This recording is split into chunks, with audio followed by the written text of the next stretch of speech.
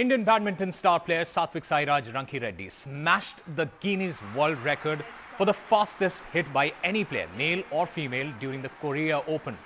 Satwik recorded a speed of 565 kilometers per hour with his smash. Yes, 565 kilometers per hour.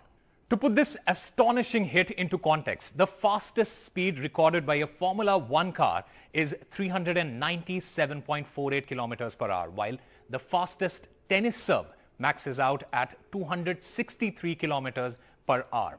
This is even faster than the fastest train in the world, the Shanghai Maglev, at 460 kilometers per hour. And remember, Satwik's smash broke a decade-long record previously held by the Malaysian player Tan Boon Heong, who set the record in May 2013 with a smash speed of 493 kilometers per hour. But how did Satwik achieve this feat? Well, to understand that, we need to understand the factors that affect the speed of the smash. The number one is the body movement. The body movement influences the energy flow and the timing of the contact.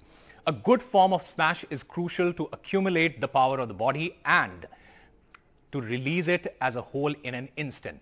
The number two is the form of the smash.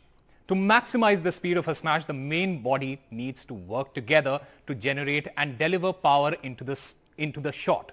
The energy starts from the foot and transfers to the waist, then shoulder, onto the arm, then the forearm, the wrist, and lastly, the racket head. Among these intersections, the waist, the forearm, and the wrist need to be twisted. The number three is the sweet spot of the racket. While playing, one uses the racket head to hit, but there is a certain region where one can get the best power transmission and most precision, and that region is called the sweet spot. When the bird hits in this region, the force will be more equally spread than when it hits outside.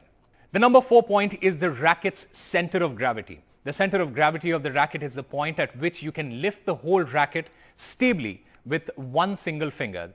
To perform a better smash, it would be better to pick a racket whose center of gravity is close to the head. Number 5 is the string tension.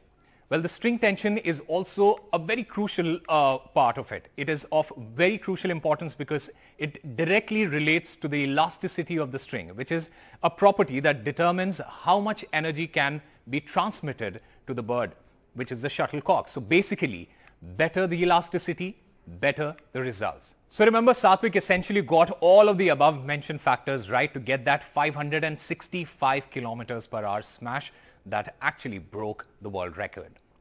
Osama Shah for NDTV.